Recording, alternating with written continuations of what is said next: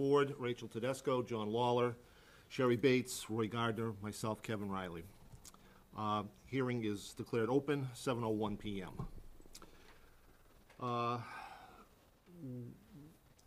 We have a couple of items on the agenda this evening.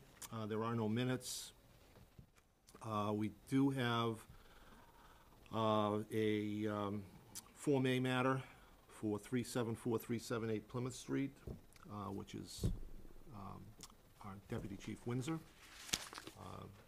Greg, if you want to come up, and Roy, if you want to, can you bring that up? How's our technology tonight? I'm trying to get this sorted through.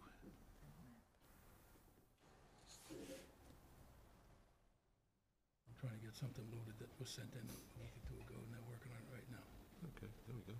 That's the actual plan right there. Okay, perfect. And let the record reflect, our member Diane Phillips has joined us for the meeting this evening. Roy, comments on the Form A? So, yeah, there was a Form A file. Larry Silver's engineering group filed it on behalf of Craig Windsor for what was intended, according to the application, to be an estate lot at 388 Plymouth. There's actually two addresses involved, and both of them are involved in that. One of them is 388. I'm sorry, 378 and 374. 378. Yeah.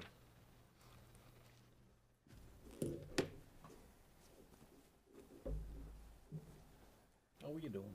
Well, this says 388 on the application. That's my, 388 is my address, the two That's what I addresses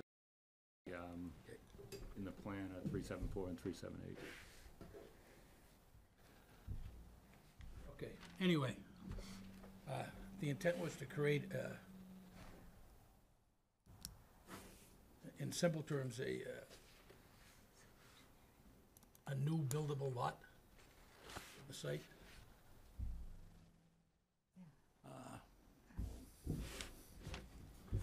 The problem we ran into when I was reviewing the logistics behind that is that although it's extremely difficult to find, and without having Larry Silver's plan in hand and some deep dive assistance from the assessor's office, we did come up with we did two Form A plans, and I believe it's 1993. The office has that stuff right now. They're trying to get it scanned and up so we can see it. Those two estate lots that created in 1993 use the maximum allowance of state lots on a parcel of land in East Bridgewater based under the zoning bylaw, the two that were created.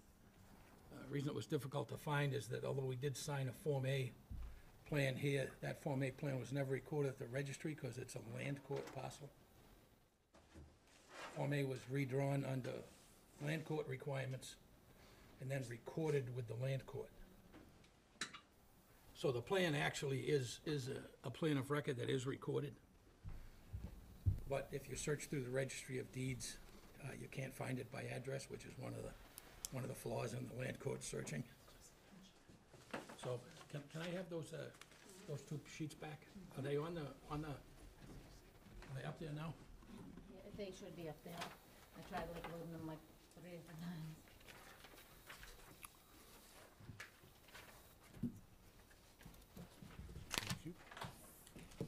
Thank you. All right. And I guess I have to do my reports.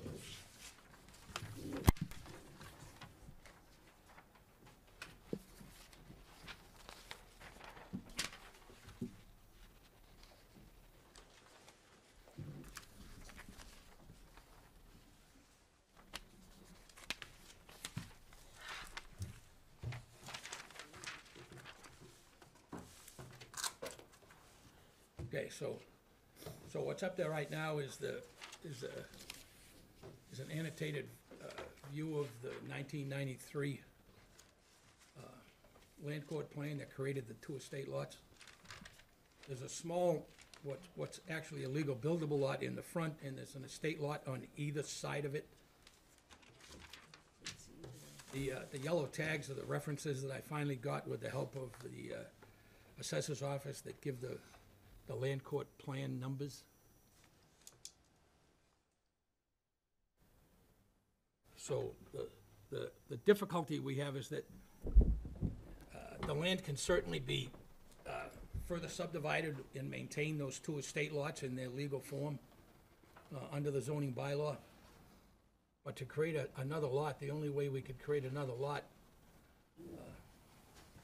given the physical shape and size requirements of the two estate lots, is through a one-lot subdivision, which would actually not look all that different from the plan that was submitted, but it's not a Form A. It's not a Form A plan, it's a one-lot subdivision plan. So I did try and pass that information back to Larry and asked that Larry talk to He did. to Craig about it, just to make sure that it was clear what he needed to do. And I think after we went over all the documents, and Larry did actually, while we were talking, was going through his file and said he did look at the estate lot plan or the land court plan, which is effectively the estate lot plan, and did agree that it was actually prepared and recorded with the land court in 1993. The cutoff date for estate lots, I believe, is 1984. So it was done well after the estate lot cutoff date, so that's basically all I have.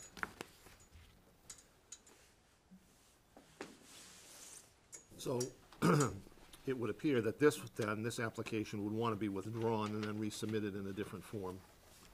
Yeah, the suggestion would be that it be withdrawn without prejudice, and that all the fees be returned to the applicant, and that when the actual form is, a new plan has been prepared by the engineer, that it can be resubmitted as a one-lot subdivision. I shouldn't say one lot, it should be resubmitted as a subdivision. Could actually be a two-lot subdivision, but One new lot. Yeah. right now, he's looking for one new lot. As the currently filed plan shows. Questions? That makes sense? So I'll start with the intent is, I asked the engineer earlier today to withdraw the plan in writing. He apparently did not do that. So that's why I'm here tonight, and that is the intent at this point. The amount of discussion you can have, I'm not really sure how much you want to discuss it. If you'd like me to explain our thought process to get where we were, or just withdraw it and go home. Up to you. I mean, I think that, you know, certainly if the new plan takes essentially the same shape as this, it's, you know, pretty understandable as to what's trying to be done here. I don't know if members have any particular questions. If if it's allowable, I'll back up a little bit. Just one point I think we want to make clear. Right now, we have the existing 374, and we have the existing Form A 3/4 acre lot on the street. We have an existing house and a buildable lot. At the end of this project, the goal is the same. We will still have a buildable lot. We're not going to gain a lot through this. The overall intent, the front half of 378, on that site, we have one of the remains of a foundation of one of the first homes in East Bridgewater. No, I was gonna ask you just that, what that historical In significance was. 1973, my mother, who was one of the original secretaries of the Historical Commission, and Jane Haynes and Mrs. Callahan, I believe, they marked that site, and they actually did a dig there and recorded artifacts, things like that. So it was very important to her, and she was actually able to purchase the site in 1986. They bought the 8-acre parcel that my lot was peeled off of.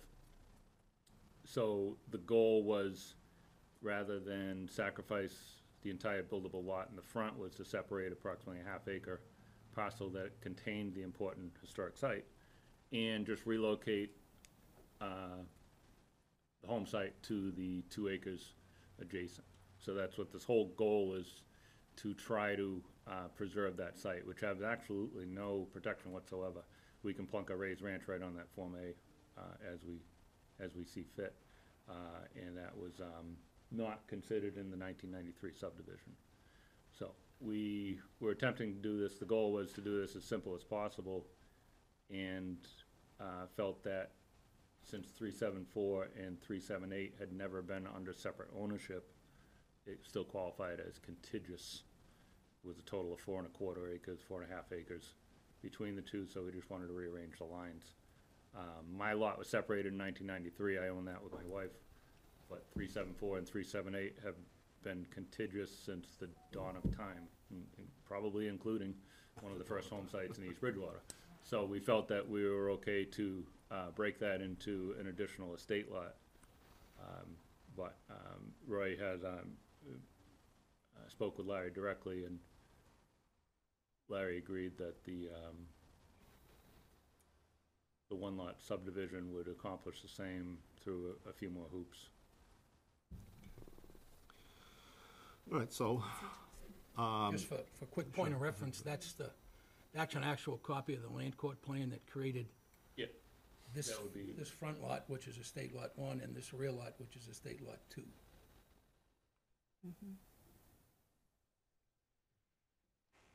So there's no issues with the size of the lot or the place of it, but just with the legality of it? Well, there's plenty of area there. A minor complication is that I'm sure long-term, and I think it's clear from the plan and my discussions with Larry, is that the two house lots, the houses, if we go back, that's how the houses are located. Yes, There's a common driveway that's used, which makes sense. It's basically a family compound. okay, so that thin line, yeah, that in the middle, right. This would be the access to the new lot, which would be cut off somewhere here. Oh, okay. I think That makes what sense. he's also trying to do is to get separate access to the rear lot. There was gonna be another piece of land cut off of this existing piece that would allow you access to this rear lot. So it would still retain its legal description as an estate lot. It would still retain minimum 40 feet of frontage on a public way. And it would still retain its minimum 2 acres, because right now it's, what is it, 375? It's almost 4 acres. Yeah. It's about 4½ acres that's contiguous right now. We want to free up the ½ acre to, So this front piece here would be cut somewhere around 40 feet this way, and a little bit off the back. The little piece off the back would go with this parcel Okay, and Yeah. leave roughly ½ an acre left, which is, as is noted on Larry's original plan, the original Form A, as a historic site. yeah, I've met with the Historical Commission, and they agree it's a site of value, and they are willing to take control of that under town ownership. oh, The goal is it'll be donated to the town under the Historical Commission, so they'll regulate it.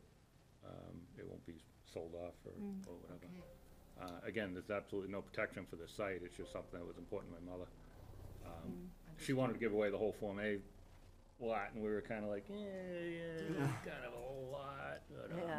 But, you know, so we're just trying to move that value over to the left and not get greedy and bang in one lot. I have a friend that's interested in the lot. He'd be a good fit for it, so. so there would be maybe a new building up on the upper left? Is that Yeah, what you're if you, saying? if you could switch over to the plan that we initially presented, it would show the ultimate Okay, goal. And we, about 3/4 of the way down, right there, yeah. If we pop over to that, it would show the ultimate goal, and the zigzag there. We knew we wouldn't be allowed to bring my estate lot into it to take that triangle off in this plan. So the intention was to do that as a land swap later on to straighten the lines out. That's why we have that parcel B, I think he calls it, that small parcel off the rear that would be attached to my lot to maintain my 2 acres after a land swap to get rid of that triangle, keep the frontage nice. okay, So I think to try and be clear, the new lot that's Yep. getting created would enter here. Yep, 65 feet or so, we'd have 40 for the This existing piece would be 374. would be the future access at some point to the back house. Yeah, probably sooner rather than later, because that's gonna go outside the family, Okay. as is the other parcel, so. Okay. And then the access to the front house or to the front estate lot, I would expect would remain the same where it is. Yeah, there's no changes proposed to mine. My lot's not part of this proposal, other than a land swap to clear that little useless triangle off and straighten out the frontage. That would be phase 2 of this proposal. If we go the one lot subdivision route, we'd probably be able to do that all in one sweep. Pull that triangle off of mine. You can do everything keep a all at nice the straight same time. line there. Yes. And then we'll come in, we'll just kind of model it. They're all over the place. There's plenty of references on these one-lot jobs. In fact, the one behind me, Whitmore Lane, is a one-lot. Yes, yeah. And that's fairly recent, too. So I did we peeled a small triangle, a small, whatever, 1,500 square foot piece off of the back of my lot when they did Whitmore Lane, so they could get the building square in there. That's why the line's a little funny on the Oh, over there. Okay. Oh, bottom yeah. right corner. That was Yeah. so they could fit Oh, Whitmore Lane at in there. bottom, okay. He needed the building square. So that's where we're at, back to the drawing board literally, and we'll come back. Larry has a pretty good idea what we need to do.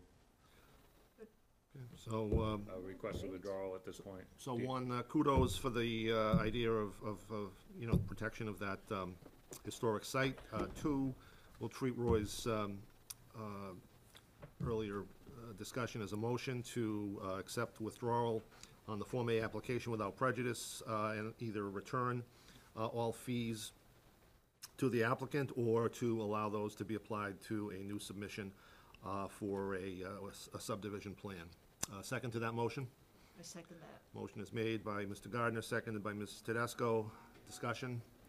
Hearing none. All in favor of that motion, so signify by saying aye. Aye. And opposed. Unanimous vote of all regular members present. Thank you, sir. Thank We'll you. see you again. Thanks, Craig. We will. Next meeting will be. April 1, April 15, right? April Lean on 1st. April 1. All right, thank you. April Have a Is good that, night. is that a good day to have a meeting, April 1st? Yeah, that way if you don't like the plan, I'll just say April Fool's. That's right. That's the only one in April. Have a good night. Thanks, Craig. Have a good night. Thanks, Craig. That actually, yeah, the 1st and the 15th. Oh, 15th, yeah, no, 15th. Marjorie. Yeah. Yeah, she was on the history The 15th? of Windsor. Yeah, so there's no meeting, only one meeting in April. Margaret Hayes. We won't be able to do it the 1st No. anyway, 'cause No. it's It's gonna not, be it's subdivision. Marjorie It's Windsor. gotta be advertised. She was on the trail committee. No, I didn't. May 6th. Yes, she was not, that's John Hayes. I'm gonna do, What do we wanna do next? master plan next. OCP, yeah. Okay. Yes, being 7:15, we invite our friend on the master plan to come up and, Hi. Hi, my name is Laurie Muncy. I work with Old Colony Planning Council. Rhiannon is double booked tonight, so I'm Welcome. here in her place. well, there you go. I have a little handout for you. Thank you. It gives you an update of what's gone on so far and a list of questions that we hope to get answered from you. Thank you. So that we can keep moving on this plan. Thank you very much. No problem. We'll share, we'll share. I have Yeah. another. Oh, my. That's okay, that's fine. I have You should know this, right? On the board steering committee. questions down. So actually, I might need to share. I thought I had made extras and I'm short one copy. You know, I can give it back to you when I'm done though. Oh, Do we need more copies? I can make more copies. I just needed You one. can take Roy's, I'll give Roy mine. I have a little note. Yeah, that's amazing. So far, yeah, 746. Yes, that's really good for a town this size. As you can see what we've got done so far, the first 2 of 3 meetings, the steering committee, we've met a few times, the survey, and the interviews with all the departments have been conducted. I think that's probably why I'm here with you tonight, and you're doing your interview, but the staff has been talking to everyone. Right now, everybody's writing their chapters. I think Rhiann's going to get you clusters of chapters at a time for review and comment. Then we'll go to formatting, and then we'll come in for listening sessions and finish it all up once we wrap it up at that point. Today, are the questions at the bottom, and that's what concerns the planning board. I don't know which is a better format to go through this, if it's something that you want to take home and deliberate, or if you already know and you can just rattle them off. I'm here to jot them all down and get them into the chapters. So if we can just go one by one. What consumes most of the planning board's time? I'm assuming you do a lot of Form As, small subdivisions, but what carries the bulk of your time? Special permits, probably. Something. Yeah, probably special permits. And are they often for a particular cause? Like, The zoning bylaw here is sort of written in a unique, well, I won't say unique, but an interesting way, shall I say, where most of the zones, if you go through the bylaws, are, would have a series of allowed uses, disallowed uses, and special permit uses. The special permit uses being those that the planning board considers to be consistent with other uses in the district. So a lot of the time what we're seeing is those kinds of things coming in because there is not a lot under allowed uses. They're sort of very general and sparse. So, things are coming in for those reasons, more toward the ultimate use question than anything else. so like site plan review, you do a lot of Site plan review, for a it's special either permit? coupled with the special permit or it can be independent in some cases. And are they mostly commercial permits, or for the most part? That's good. And what are the current goals and wants of the board? Anybody have particular thoughts on that? Sometimes called priorities. So let me kind of add on to Kevin's comments that I think address both 1 and 2.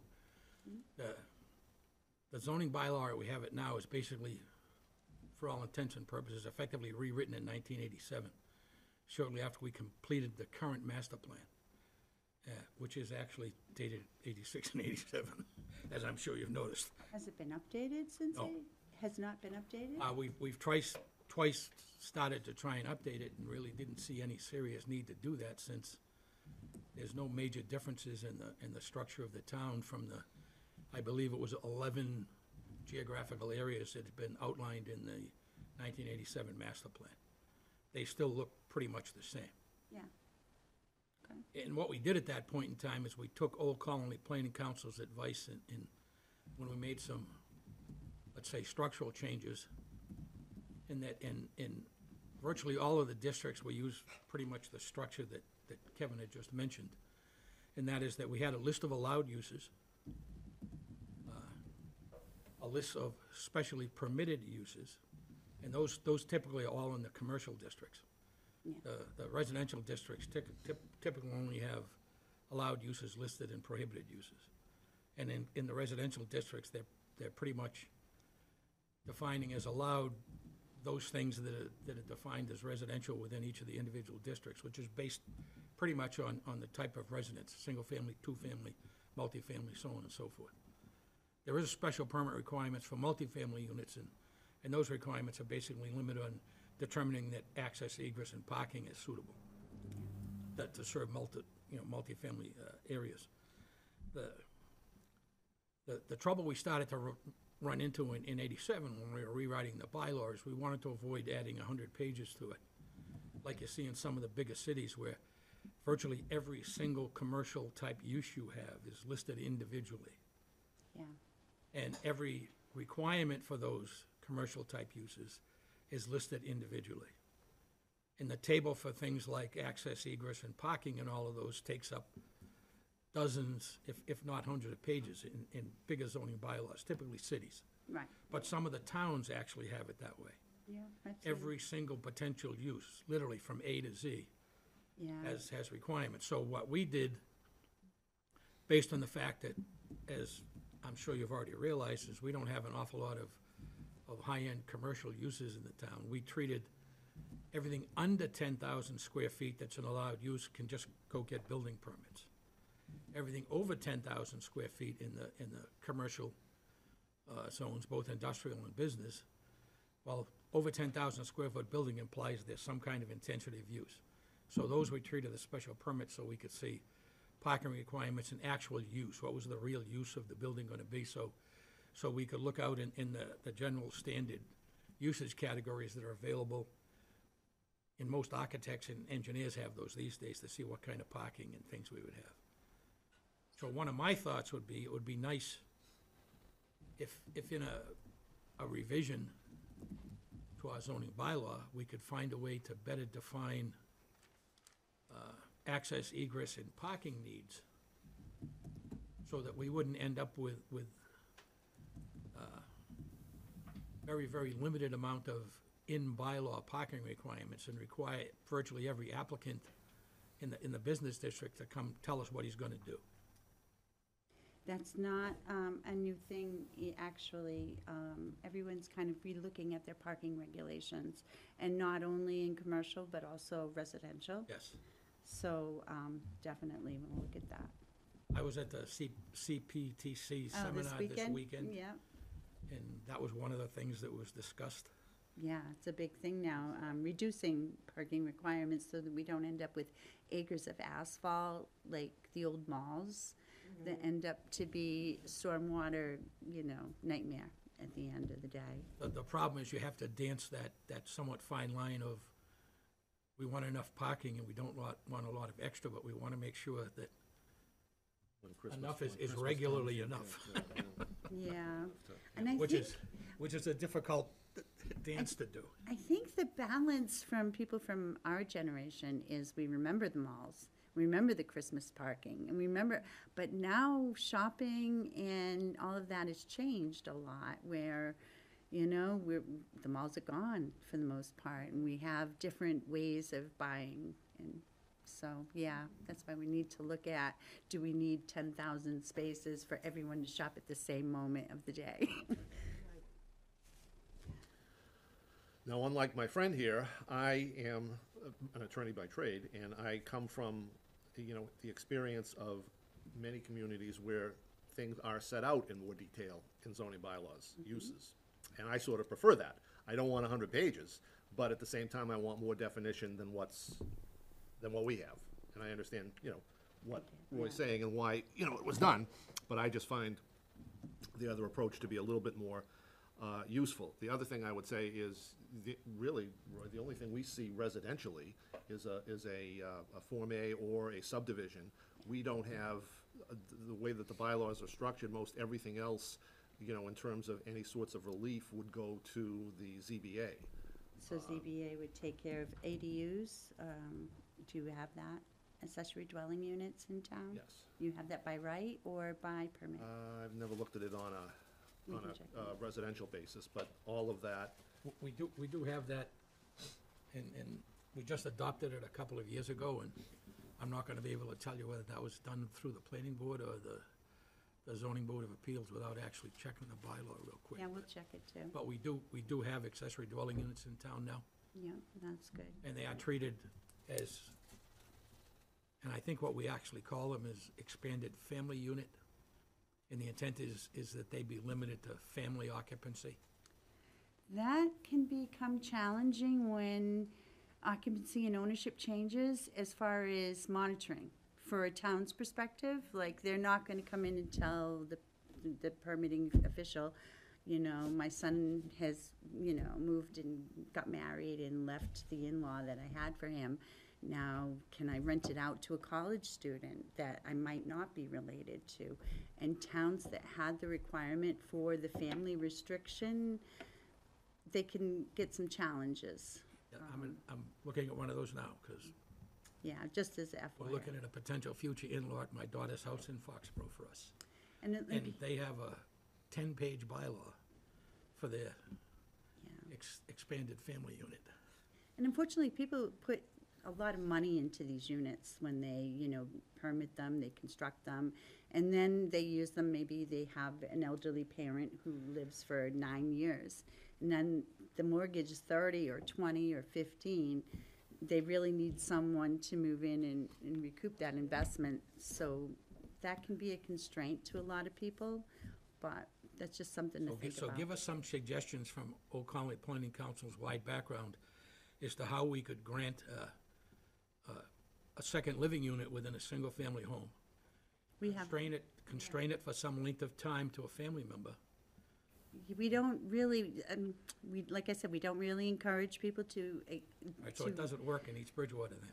yeah. Because we don't want 3,000 two-family homes in Yeah. the town of East Bridgewater. Wouldn't, first of all, if we were to present it that way at town meeting, it wouldn't come close to getting enough votes, number one. Yeah. Because we No, tried it's- several different things on this, and we finally got it passed when we constrained it tightly to a family member only, and it can't be commercially rented. A lot of people constrain it by size because, they're usually a lot smaller than a regular apartment or dwelling unit. So that kind of prohibits who can live there. But yeah, it's something, we can give you some options to look at and consider.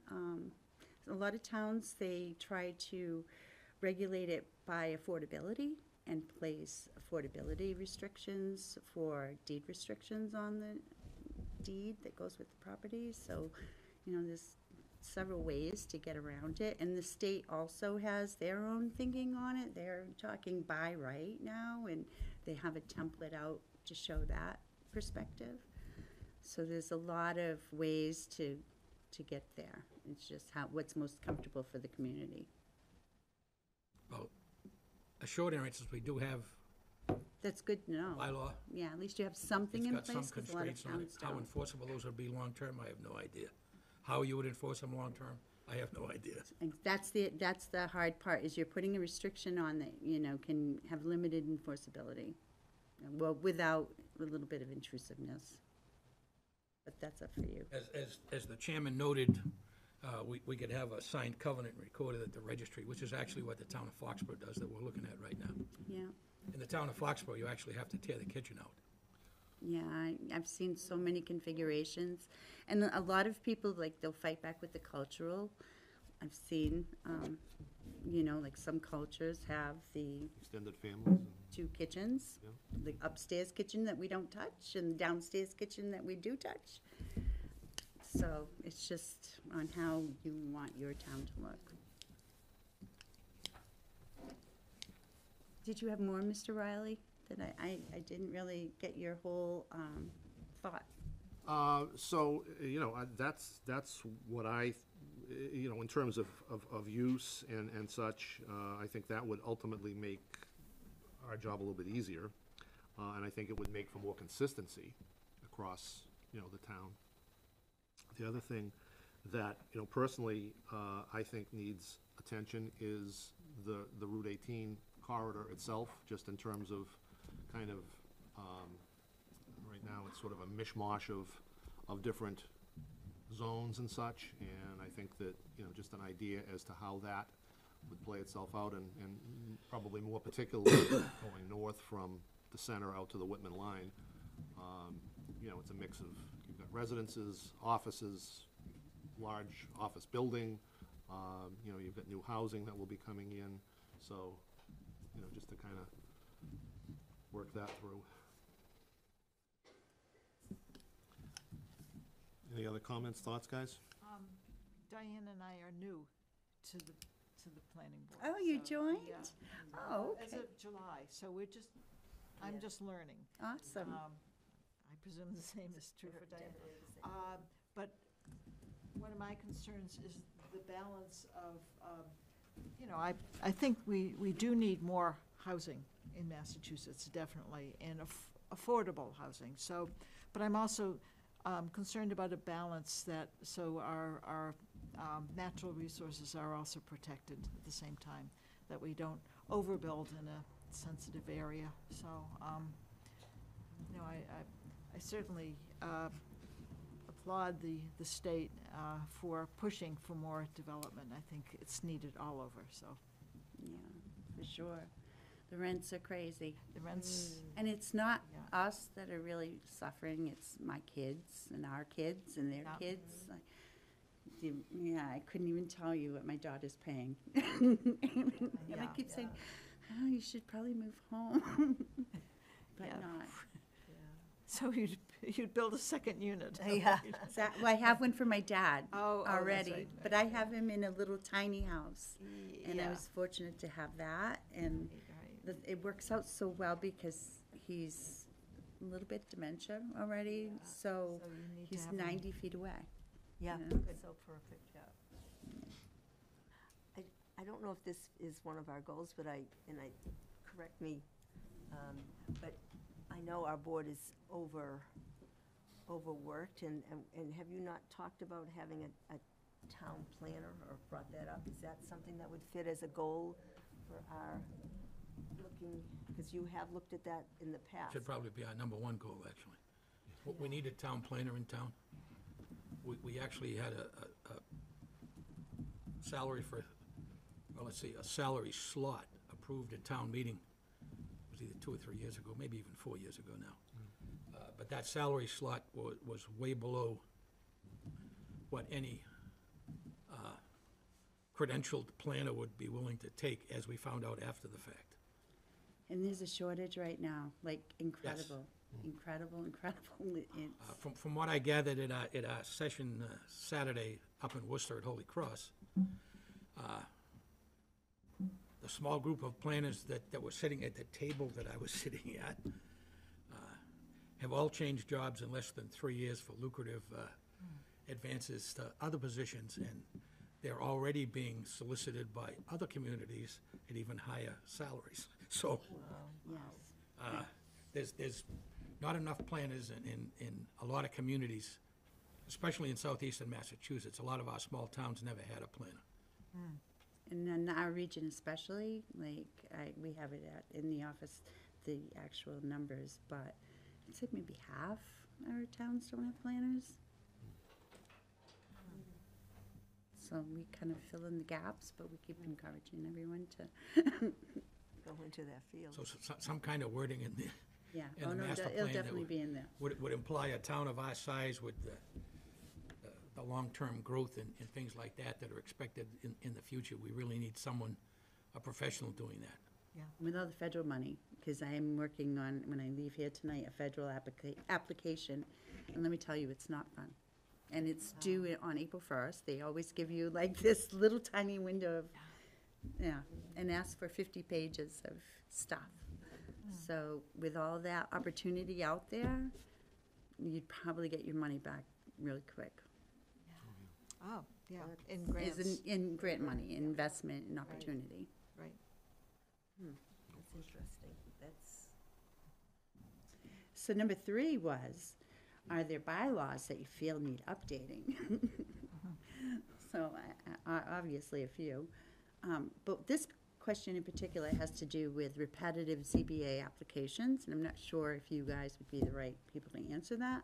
But oftentimes, especially setbacks, or it just depends on the community, but sometimes they have outrageous setbacks, 50 foot from the front or something ridiculous, and people want to put the house 25 feet, and they're always going for a variance, every other applicant. So it's a waste of time for everybody and resources to send all these people to ZBA for a variance that 95% of the time you're going to give.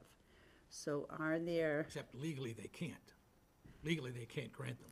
But I know a the lot of way, towns just grant them out of hand, so. some towns grant none. Some are very, very hard, and others are giving them out like candy. And the way the law reads, no one really should be getting them, like, for the most part. Technically. So I have always said, we need to look at the law, but that's not gonna happen, so. always look at the municipal level at first and see if there's some kind of adjustments we can make to your zoning bylaws where you won't have 25 applications in front of the ZBA for a setback or, I don't think they ever see setback requests.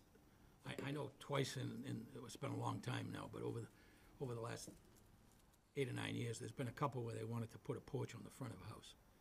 And the house was already set at the setback line.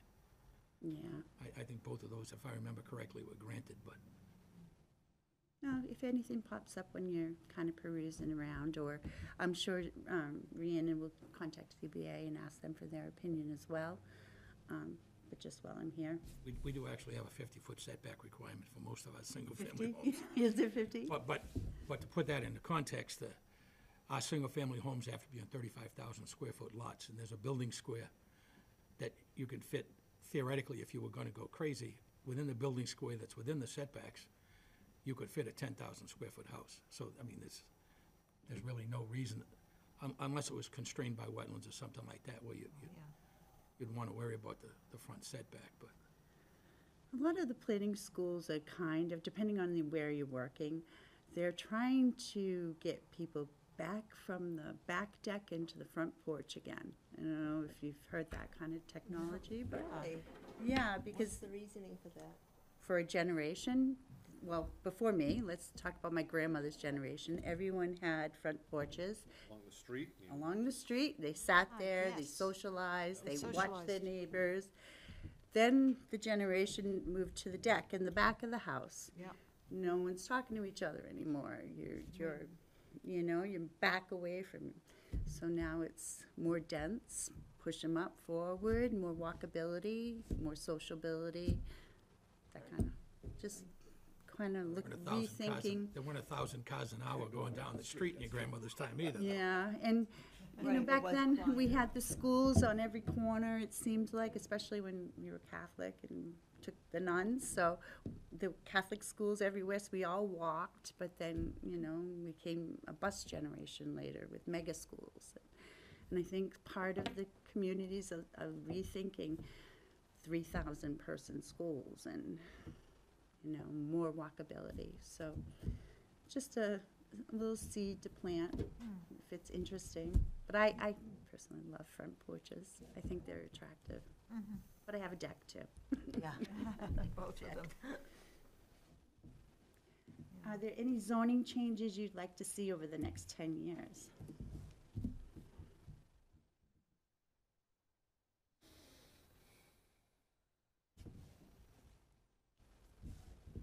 Other than the MBTA district that we're working on right now, You and everybody else. I think, given the town, where the town is built out to, the amount of land remaining that's buildable, other than some of the commercial and industrial stuff, especially along the Route 18 corridor, I think what we could do on the residential side would be very limited, because I think it would look, maybe this is overstated, but I think it would look too different from the existing development in town, which is, I think OCPC had told us, I'm thinking a decade or so ago now, that roughly 68 to 70 some odd % of the buildable land in town is built on. Now, that's based on the fact that we didn't have a municipal wastewater system, and we have significant issues with Title V systems in our town, high groundwater, And you could be right. low ground flow and stuff like that, so. Yeah. But just recently, when the high school was built, actually, I say recently, it's almost 10 years ago now, give or take, we had a municipal plant put in to handle the high school. It's got a package plant, 30,000 gallon a day package plant, with a space in the building and piping capability for a second 30,000 gallon a day package plant, which was intended to be used primarily for the town buildings, the school, and then the downtown area, which we'd like to see rebuilt. Now, certainly if we could come up with some kind of well-thought-out zoning plan for downtown that would take into account the fact that municipal storage is available. That would be a good thing. Part of our discussion on the MPTA zoning is that we have been contemplating and haven't decided yet, but we may have 2 districts in the MPTA zoning bylaw, one of those being downtown. It doesn't exactly meet the state description of what they consider downtown. Because what they really want to see in their grand view of how all of that thing should work is that the downtown area is the area centered around the station. Well, We don't have one. we don't have, in fact, our downtown is roughly equidistant as far away as you can get from all 5 of the stations that are in our, quote, abutting towns. Yeah. 2 in Brockton, Bridgewater, Hanson. I know, I feel for towns like this and Plimpton, who, you know, they're tiny, teeny tiny and wet. They can only, you know, they're just so constrained by the soils and, you know, the water tables. But we have, the last piece of that is, we do have a current signed intermunicipal agreement with the city of Brockton to provide municipal sewerage in the industrial land north of Grove Street all the way to the Whitman line. So that roughly starts at Compass Medical Center and goes all the way to the Whitman line. That's the intended area that would be municipally sewered. That's also the major area that we're looking at to zone as part of the MBTA zoning district. And that's the new line you're getting, right? That, or is that an existing line? No, it's not there right now. Yeah, it's the new That's one. in the It's design new. process. I think since we started negotiating that, this is probably year 6. We actually signed an agreement with them, I believe now 2 years ago. Yeah, Initial engineering was pretty much completed about a year ago. We've committed money at our previous annual town meeting, $3 or $4 million, I believe. yeah. We have a grant, I'm thinking it's around $3 or $4 million as well, which if we don't vote in the MBTA zoning district, we may not get, but that's for discussion at another time. Oh, it doesn't mean it's gonna get built. But we, You know the sewer line will get built. well, there's significant reason, you know, why we need that, obviously. Yeah, Compass Medical Center, I assume you know what that is, it's well, it's not Compass anymore, but yeah. They're all changing. Signature Medical Center. Yeah, That has one of the largest raised septic systems in the Commonwealth of Massachusetts. oh my goodness, I didn't know that. It's close to this, it looks like a football field, My and it's like 10 feet above the ground. It's a Title V system. It's because it's medical, I'm sure they had to have. It's got other things with it. It's got a bunch of chambers in front of it and stuff like that, and whatever else is required because it's a medical building, but, Yeah. but they don't have a municipal sewer system there. I think Equity Industrial Partners, which owns that entire parcel, had looked at putting in a packaged treatment plant there, but part of the problem there is the low permeability of the soil and the high groundwater table. Yeah. A lot So of even a packaged treatment system with in-ground disposal, even deep injection in-ground disposal would be a problem because the water table is just under the surface.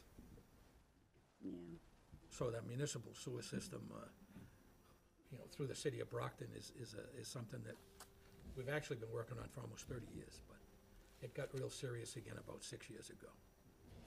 In part because Brockton was forced by the state to get their stormwater out of their sewer system helps. and clean up the sewer system itself in terms of how it operated. And that created effectively a bunch of additional capacity that they didn't have before. Well, they had, but they were using it, running clean water through their system that was infiltrating, coming from stormwater, but Do you have any other changes you'd like to see before we go to the next one?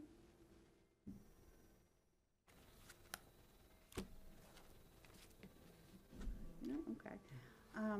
How will the ongoing population increase in town impact your work over the next 10 years?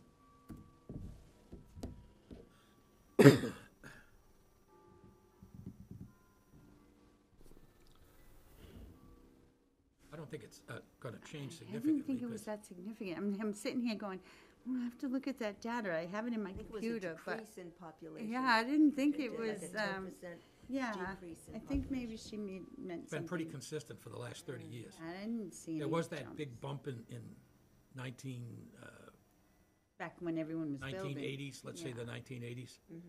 But since then, the additional units on an average yearly basis have been pretty consistent for pretty much an entirety of the 30 years since then, since, What would you like to see from the master plan?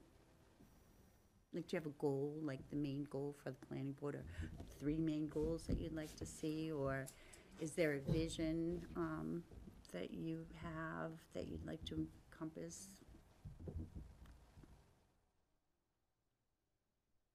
I'd like to see some creativity and guidance as to what an outside planning group sees in our town that could potentially be done that, let's say, doesn't appear to fit in the current zoning structure that we have.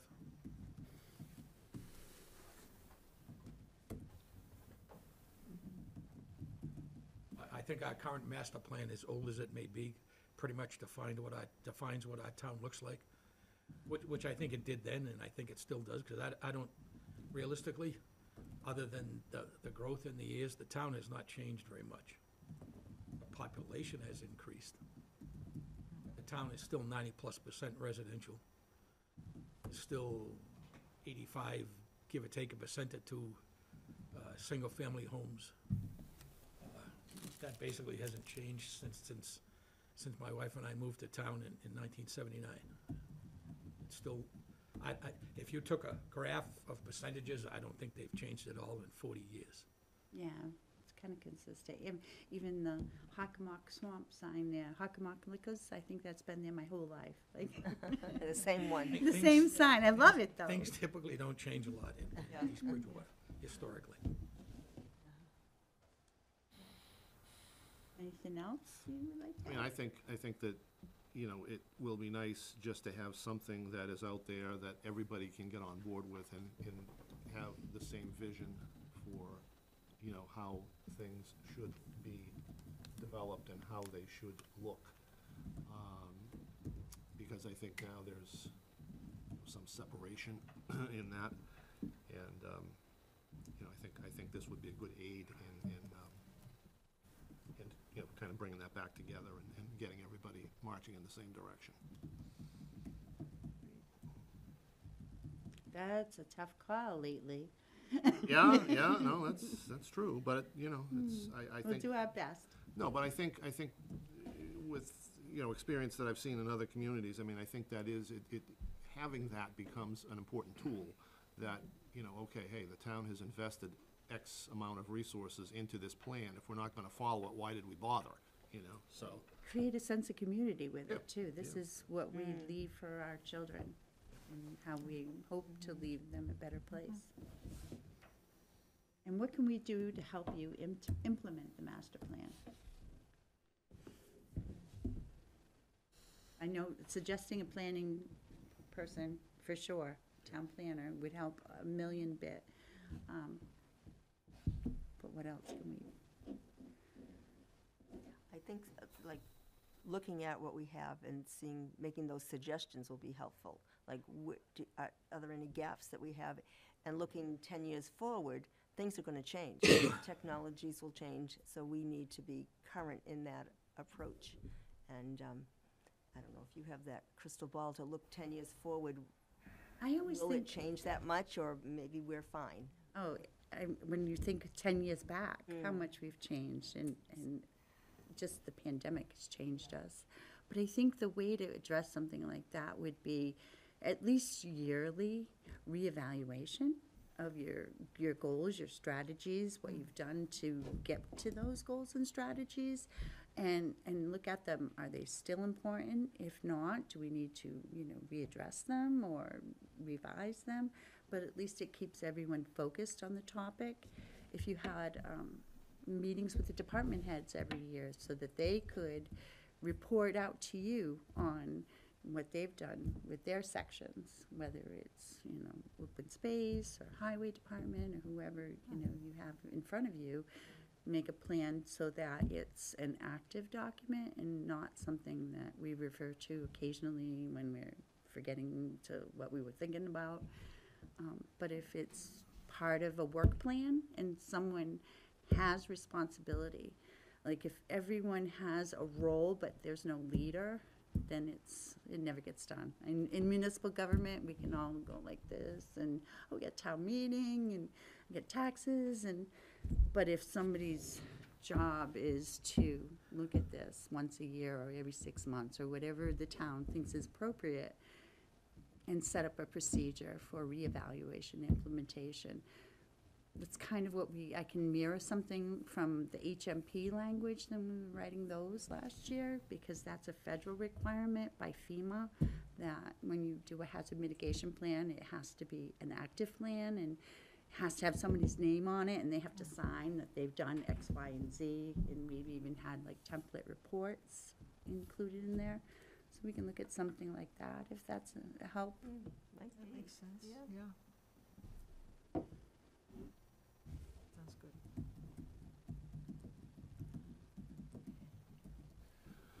Other questions, comments? Yeah, we're gonna find a way to make East Bridgewater a destination and bring business into it before we do anything else. You know what I mean? We're rearranging the deck chairs of the Titanic, that's what we're doing. I don't think we're gonna sink. I'm sorry? I don't feel we're sinking. I didn't say we were sinking, but I've been here for 44 years. Nothing's changed in 44 years. Go through the center of town, it's not kept up anymore, why? Other towns come and they say, well, let's put flower pots out front, and as long as the business owner will water them, we'll provide them, we'll take care of them, this or that. Do something. I totally agree, John. Do something to make it look like we care. Oh, yeah, I see. I went to Chicago. The mayor stopped at my friend's house and he says, buy me a cup of coffee, I'm gonna make you a lot of money today. He bought every piece of property he had. But he did that. He painted the ash barrels for people. They'd come around, they'd pick them up, they'd paint them, they'd put the flowers out. What do? My business is in Middleborough. Every year they put out flowers. The deal is if you water them, we'll put the plants out there. We'll put them up, we'll hang them up there for you. We gotta get together and do something. I care about this town. I've been here 44 years. I've seen different parts of Boston. I see how they deteriorate, and I've seen other parts that grow. Let's agree on something. So maybe streetscape improvements or Absolutely. something like that? I totally second that, John. And facade? Absolutely. Let's make it worth the business owners' while to put a coat of paint on their building. Kind of take pride in your community. You have to, Yeah. because otherwise you get nothing. your If you town. don't care about your town, neither does anybody else. And do you have areas in town where you'd like to see a particular character? Like a form-based code where all the buildings on this street Let me will tell you what be- I was gonna do 30 years ago. Across from the post office in this town, the building inspector was Bob Lundberg. I brought him up a set of plans, and I said, I wanna buy that land across from the post office, and I wanna put in buildings that the facade looks like Disney World. Downstairs was gonna be fishmongers, cobblers, and upstairs was gonna be a guild. And you know what he told me? He says, you'll never get anywhere with it because it'll be talked to death and the lawyers will get all the money. And that's exactly what happened. So I went and I bought a building in Middleborough. Broke my heart to move out of East Bridgewater, but I did. So you gotta get some people with some foresight to sit down one time only, not talk it to death, and figure out what are we gonna do and let's move forward with it. You know, I'm getting old. You know, I wanna see something done before I'm gone. Now, would the town be receptive to some form-based code in areas? No idea. Or should be a survey question, right? We should have asked that in the I would say, survey. yeah. With some kind of description in the question as to what a form-based code is, because Yeah, most we- people wouldn't know what that means. We But we just still have closed to, our attract. I'm survey sorry, I didn't mean to interrupt you. We still gotta attract business. for 100%. We have one of the highest tax base, rates in the state. It's awful. We get great cops, we get great firemen, first responders. What else? I was actually in a meeting with Duxbury, and they thought they had the highest tax rate in this state. And Well, the Duxbury's in a class by itself. They I'm don't. sorry. Their No taxes are a lot disrespect to lower. Duxbury, but to be honest, their taxes are a lot lower. Well, I think people interchange the term tax rate with tax bill. And they're two totally different things. Agree. Bazillion square foot size house gets a bazillion square foot size tax bill. I mean, two friends of mine that I know and see regularly that I used to work with for over 40 years think their taxes in Sharon are obscene, and they're both in million-plus houses. Exactly, yeah. But their tax rate is less than ours. Exactly, that's what the point was. I think they were like 14 and change, and I'm like, wait a minute, they're not that high, actually. Well, you have this paper with Rhiannon's email on this. Feel free to email her anytime. I'd give you mine if you want it, but everything should probably go through Rhiannon. She'll send it up to me.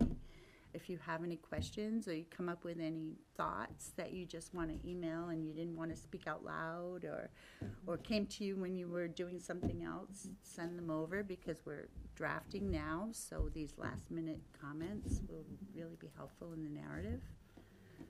So I have a very specific question that I can email to Rhiannon, but I'll ask you it to begin with. It's one of the questions that I asked in the seminar Saturday, is that typically when you have an overlay district, and an overlay district is built to allow some type of use, obviously, but it's defined in a district that's much larger rather than the use itself will need. Because you're not trying to tell them exactly where to put it. Right. You're trying to say, put it in this area. Correct. Now, we've done that, and our first experience, with help from Old Colony Planning Council and some pirating from several other communities of their bylaw, we adopted an over 55 bylaw in the town, which allowed what we consider very high density, small unit, single-family housing, like 6 units an acre. Restricted to over 55 based on what the definition of over 55 is under state law. And that bylaw has what back then under planning, and I still assume today, has what's called a circuit breaker in it. When you hit a certain percent of units in relation to the number of units in your town, then the bylaw effectively gets suspended until the number of units in your town increases, and then you can. And the intent is to try and make sure that, because back then it was extremely lucrative to build those. And we didn't want to see all of the remaining buildable land built with 6-unit, single-family, over 55 housing on it, which would end up with 50% of the units in town restricted to over 55 housing, because that destroys the cross-sectional character of the community. So we're in a similar situation with the MBTA zoning bylaw. We're not trying to dictate, because we don't have a good way to dictate exactly where to put it. We've been contemplating zoning an area that's roughly 4 times the minimum area we need to zone, all as part of the MBTA zoning district. Let the developer determine how he wants to build it out and where he wants to exactly put buildings. Yeah, that's how it's.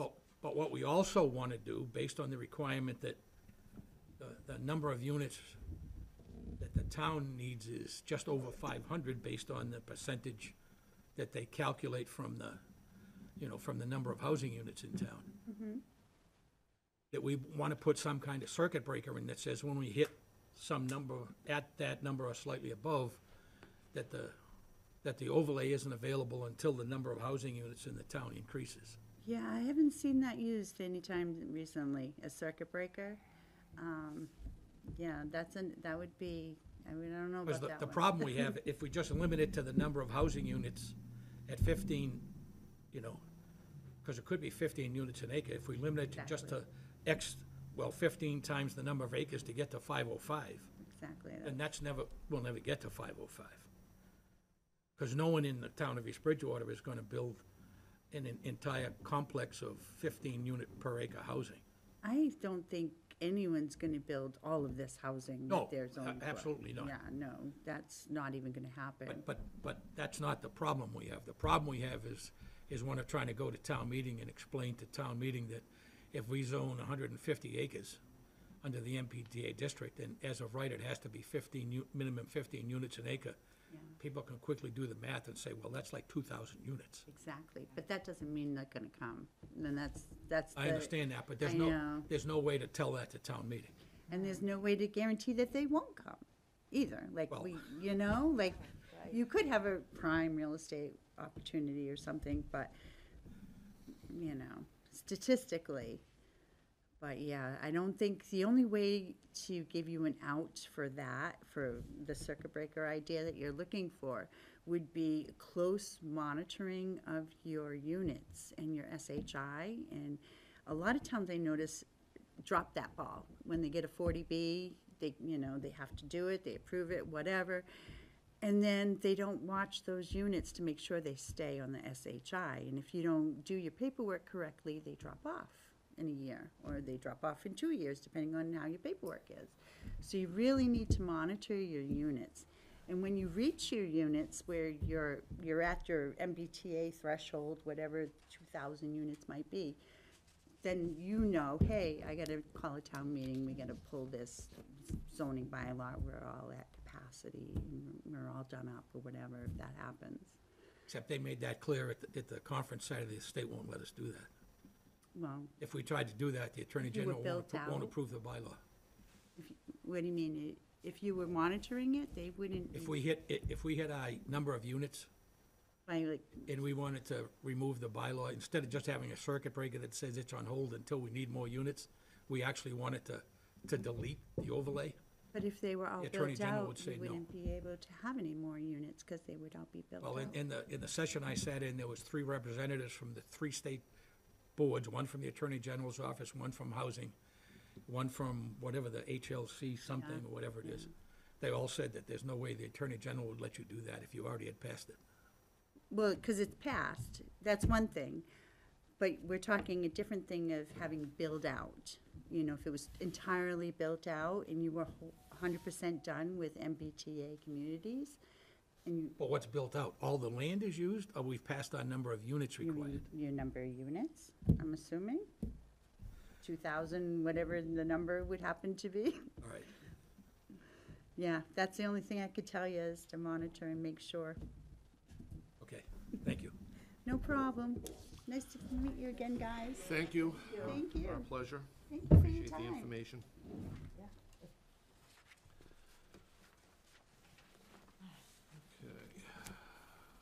Wow. Want to talk about 494 North Bedford before I forget what I was going to say about that? Sure, go ahead. So 494 North Bedford Street is a small commercial building that sits basically in that strip of land between Compass Medical Center and what we formerly knew as the Foxborough Company. Oh, There's a cabinet retailer in there. There used to be a gift shop in there. There used to be Cleaners. Cleaners was in there. There was at one point, I think, a 4th business, or maybe it was 3 businesses and an office on the 2nd floor. In any case, it came to the attention of there's an application right now for an apartment to be put in there, i.e. residential use. okay. It came to the attention of the planning board back in the 2014 to 2015, 2016 timeframe, when Ed Gardner was a building inspector who was either just retired or within a week or 2 of retiring. There was already an apartment there that had been built, technically speaking, in violation of zoning. We were unable to put a date on when that apartment was built. So, one of the difficulties in zoning is you run into that look-back time, which, depending on exactly when it was, is either 7 or 10 years. It varies depending on what the specific issue is. But, in any case, although we could have argued that the apartment was built illegally since there was nothing in our folders about it, it would have turned into probably into a court case. So, maybe against the better judgment, now that we look at it in the longer term, a special permit was granted to make that apartment legal. The applicant has now come back and filed for a special permit application for what amounts to a 2nd apartment, which would now effectively, from a land use law standpoint, turn that into a multifamily building. He doesn't qualify for any of the sections of the zoning bylaw for a 2nd special permit. So what I was gonna do tonight, and I'll do right now, is I'll put a motion on the table letting the applicant know that he has a right to file for the a special permit, because anyone can file for a special permit.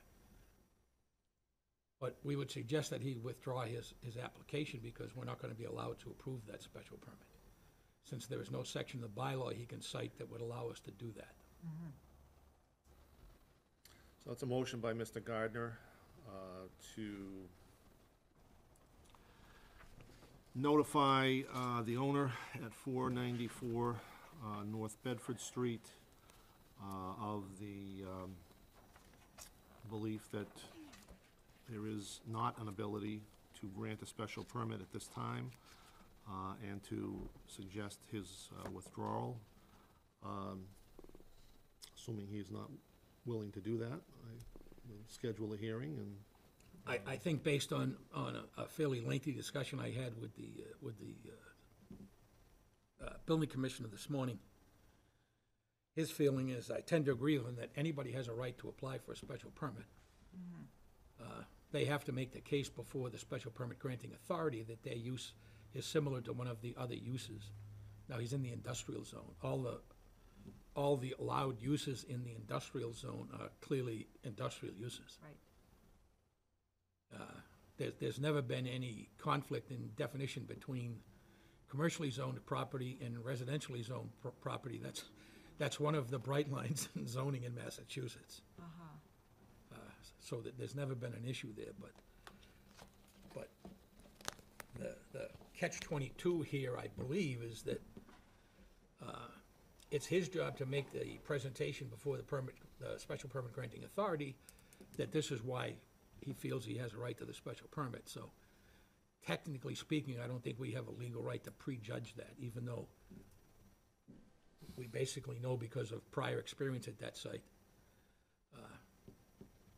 And to fix a potential long-running legal issue, that we had granted him a special permit before, and he was made aware at that time that he was only given it because we couldn't determine whether or not the apartment existed long-term, even though we know it could have existed 7 to 10 years, but we knew it wasn't much longer than that.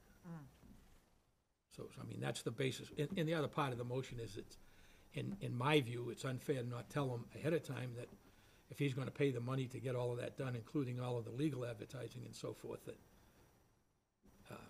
he should know that it's almost guaranteed that we have to vote the special permit down, because the section he cited is and the zone doesn't allow for special permits unless it's similar to one of the allowed uses. Understand. Yeah. so let's phrase that. Feel free if you, however you would prefer to phrase that. Well, I you know, If you wanna leave that alone and just get to the point where we have to say no at the hearing, I have no issue with that. I just felt it was appropriate to let him know ahead of time. yeah, I agree with that. And I think your point regarding, you know, the idea of prejudging something is well taken as well. But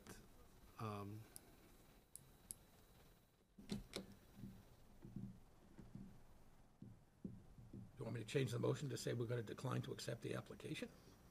no, Okay, I didn't think you wanted I want that. to go there. Yeah, okay.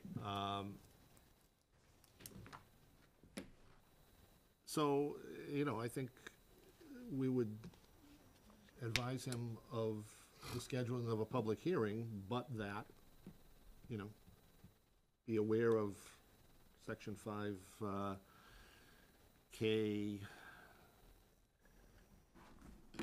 2, I believe it Be is. aware of the fact that it's his responsibility to demonstrate that the use he's proposing is similar to one of the allowed uses in the district? Fair enough. Okay, So that's the motion then, to schedule the public hearing, the next available date, and then to likewise advise the applicant of his responsibilities under the applicable provision of the zoning bylaws. Is there a second to that motion? Second. Seconded by Ms. Phillips, motion made by Mr. Gardner. Any further discussion there? No. Hearing none. All in favor of that motion, so signify by saying aye. Aye. And opposed? That's a unanimous vote of all members present. So, Ellen, that would be the 6th, Ellen? 6th of May, is that right? So, yes. Okay. So, assuming they want to go forward, that would set that for whatever time, 7:15 or later, and go from there.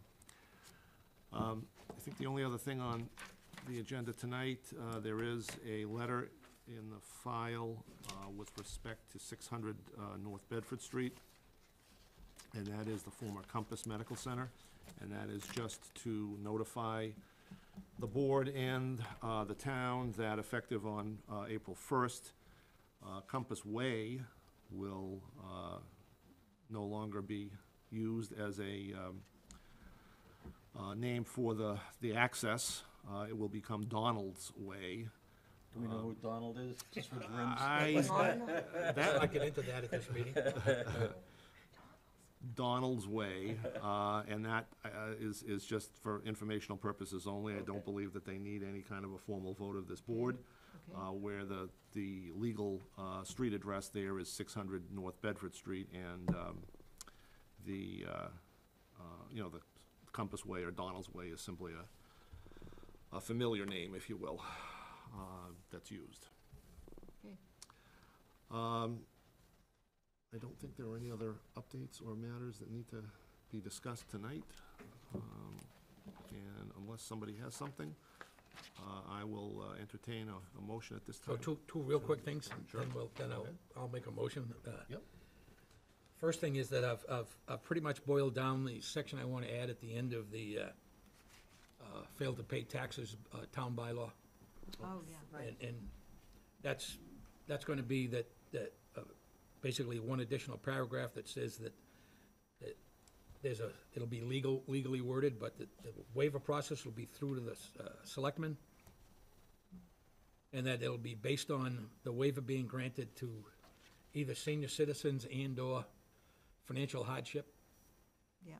so that the necessary repairs through multiple licensing issuing departments, and they'd primarily be the building department for building permits and the Board of Health for Title V systems, so that they won't negatively impact the potential marketability or livability of a piece of property,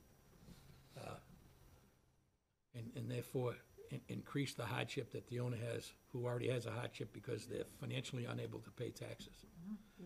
Now, I've looked at some other towns that have some other requirements in their bylaw, but I think we want to leave up to the selectmen how they want to determine whether there's actually a hardship there. I don't see any way to put down into the bylaw itself how you would document that. I think that should be left up to the authority that's going to determine whether or not they're going to grant a waiver. The main problem I have right now is there is no language within the bylaw that would allow a waiver to be granted of the process. Yep. I think the bylaw right now is flawed because the state law says in arrears of 12 months or more. At some point in time, the town deemed it appropriate to change that to in arrears of 30 days or more, Ooh. even though the enabling legislation has a specific timeline in it. I remember this discussion before that we had on this issue. Yeah. Yes. That's one of the planned bylaws to go to annual town meeting, or revisions. It's not actually a zoning bylaw, it's a town bylaw, but. One other quick piece of information, I will have some pretty final stuff by, I hate to say April 1st, but April 1st for the MBTA zoning district, but a bit of information that I picked up after the sessions at Holy Cross with the Citizens Planning Training Consortium, or whatever that is, CPTC or Yeah. CTPC. One of the things they raised, and I hadn't thought, although I know it, I hadn't thought about it all that much, and they were trying to come up with in the MBTA district seminars, tools to present things to town meeting. One of the things is, and I have an actual fairly decent show that we'll have for the presentations, but that slideshow clearly shows that there's virtually no one-for-one impact or negative impact with additional multifamily housing going into any community. In fact, single-family homes have more school-aged children than multifamily housing does, even 3- and 4-bedroom multifamily housing. The other thing that they raised is that almost all of the towns in eastern Massachusetts and all of the towns in southeastern Massachusetts, with just a couple of exceptions, have had decreasing enrollment since the late 1900s. Oh, that is for sure. So, Yeah. yesterday, in my idle time, I quickly jumped on the computer and found through one of the zillions of links that are available at that CPTC site, the school enrollments for the whole state of Massachusetts. So I quickly pulled off, and I haven't quite finished it, but I started at 2002 and 2003, which is the oldest audited enrollment numbers they have. In 2002, 2003, we were just under 2,500 students. As of 2023, 24, we have just about 2,000. So it's gone from 2,500 to 2,000 over that 20-year span, despite the fact that the population in town has increased by about 40%, and the number of housing units in town has gone up by about 20%. So there's pretty clear evidence right in our own town that there's absolutely no direct relationship. Yeah. How society grows is I don't want to say totally independent of housing, because you can't say that, but is very disconnected from how fast housing grows. Yeah. It's far more a society-based thing, it's not the housing market. Smaller households, smaller and fewer children, yeah. Well, that seems to be what the numbers say, and the numbers don't lie. These are audited numbers from each town. Each town is required under the state law to submit those numbers October 1st, which is theoretically the date that all your school enrollments are more than completed. So that number just went in late last year for this year. 2008 is the specific number. Okay. But it hit just 2,500, it hit in 2004. And it was basically the same for the first 4 years, 2468, 2422, 2501, 2522, and then it's been going down since then. So that's one of the things that we'll have as part of our presentation. The plan is going to be, and it's probably going to be the second meeting in May. What I was planning on doing is making the public presentation first here before the planning board, Okay. so that everyone here on the board can critique and come up with the type of questions that the public might ask when we present it later, probably like the high school auditorium, something like that. Okay. Yeah, thank you. So given that, I'll make a motion that we adjourn. I'll second that one. Motion is made and seconded to adjourn the meeting at 8:25. All in favor of that motion? Aye. Any opposed? Meeting is adjourned. Oh, there you are.